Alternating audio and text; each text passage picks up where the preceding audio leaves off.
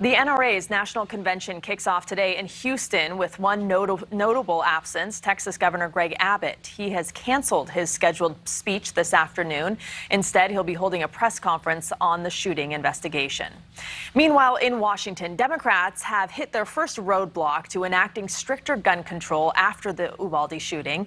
Senate Republicans blocked a domestic terrorism bill Thursday that would have opened debate on the recent string of mass shootings. But Senators Chris Murphy and John Cornyn from opposing parties are leading bipartisan talks right now on a separate gun reform measure.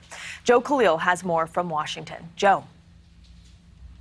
Yeah, good morning, Ruta Bay. And you'd be forgiven if you were cynical about this because, frankly, we've seen Congress do nothing so many times after a number of these mass shootings. But I can tell you, leaving the Capitol yesterday, there was actually real momentum and a willingness on the part of both parties to come together, work on some kind of legislation, some kind of negotiation to address these mass shootings. And that effort, by the way, does have the blessing of leaders in both parties. As you mentioned, it's Senator John Cornyn on the Republican side now and Democratic Senator Chris Murphy that are really leading this effort together, working together. We don't know what details they're hammering out now, whether it's red flag laws or whether it's background checks. But we know that in good faith, they're at least coming together and beginning this negotiation. And here's what I can tell you, Ruta Bay.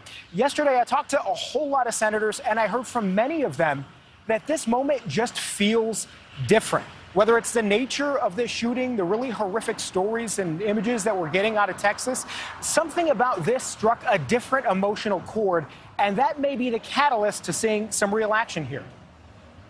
The mass shootings continue. I'd like to say, well, that's the last one for this year, but I know better. Whatever the timing of the next tragedy, and I hope it doesn't happen, but if it happens, it'll be a reminder that we don't have time to waste. Well, this is a new development. Buffalo's a new development. I think there's a sense of, urgency that maybe we didn't feel before. So you heard it right there, a sense of urgency that we didn't feel before. And that was Senator John Cornyn there from Texas. Now, he, just like Governor Greg Abbott, is not going to be speaking anymore at this NRA conference. He was on the original list of speakers, but his office says it's a personal issue actually before the shooting, so he's no longer going to be addressing that audience this weekend.